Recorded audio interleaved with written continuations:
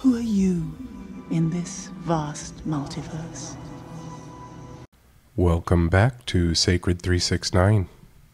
25 quotes from Terence McKenna. 1. You are an explorer, and you represent our species, and the greatest good you can do is to bring back a new idea.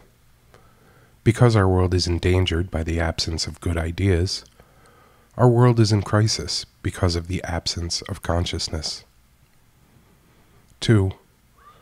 The cost of sanity in this society is a certain level of alienation. 3. Personal empowerment means deconditioning yourself from the values and the programs of the society and putting your own values and programs in place. 4. Culture is not your friend. It's an impediment to understanding what's going on. That's why the words cult and culture have a direct relationship to each other.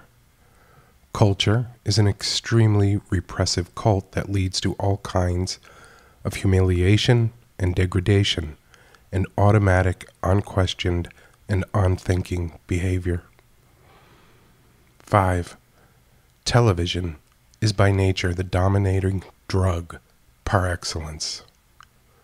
Control of content, uniformity of content, repeatability of content make it inevitably a tool of coercion, brainwashing, and manipulation.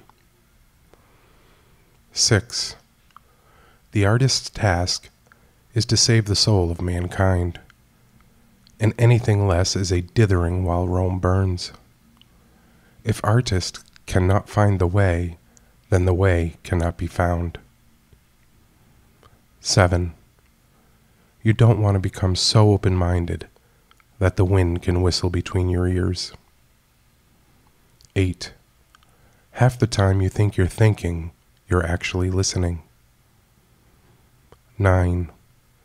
Ego is a structure that is erected by a neurotic individual who is a member of a neurotic culture against the facts of the matter. And culture, which we put on like an overcoat, is a collectivized consensus about what sort of neurotic behaviors are acceptable. 10. We have been to the moon.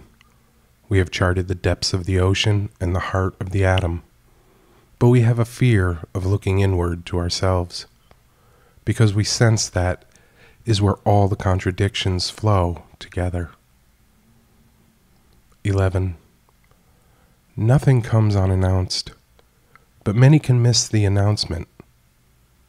So it's very important to actually listen to your own intuition rather than driving through it.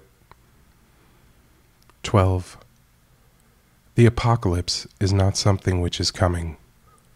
The apocalypse has arrived in major portions of the planet, and it's only because we live within a bubble of incredible privilege and social insulation that we still have the luxury of anticipating the apocalypse. 13. It's clearly a crisis of two things, of consciousness and conditioning. We have the technological power, the engineering skills to save our planet, to cure disease, to feed the hungry, to end war. But we lack the intellectual vision, the ability to change our minds. We must decondition ourselves from 10,000 years of bad behavior, and it's not easy.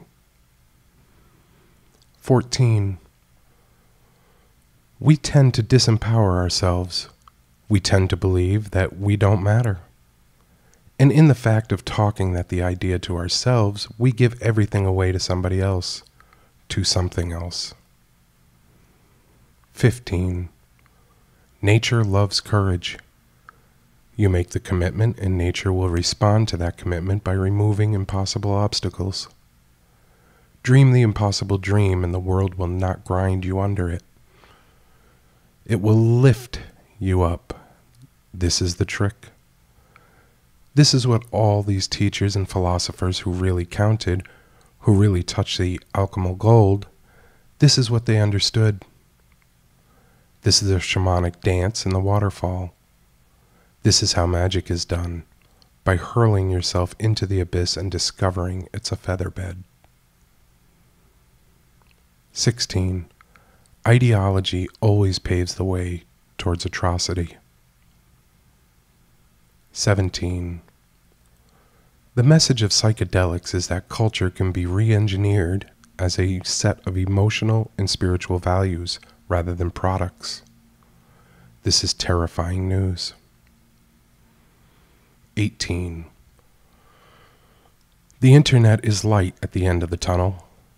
It is creating a global society. 19. Our world is in danger by the absence of good ideas. Our world is in crisis because of the absence of consciousness.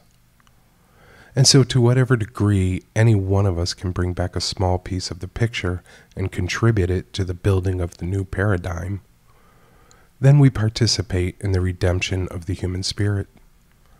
And that, after all, is what it's really all about. 20. There is a spiritual obligation. There is a task to be done. It is not, however, something as simple as following a set of somebody else's rules. 21. Psychedelics are illegal not because a loving government is concerned that you may jump out of a third-story window. Psychedelics are illegal because they dissolve opinion structures and culturally laid down models of behavior and information processing. They open you up to the possibility that everything you know is wrong. 22. A syntactical nature of reality, the real secret of magic, is that the world is made of words. And if you know the words that the world is made of, you can make of it whatever you wish. 23. History is the inrushing toward what the Buddhists call the realm of the densely packed, a transformational realm where the opposites are unified. 24. Matter is not lacking in magic. Matter is magic. 25. The problem is not to find the answer. It's to face the answer.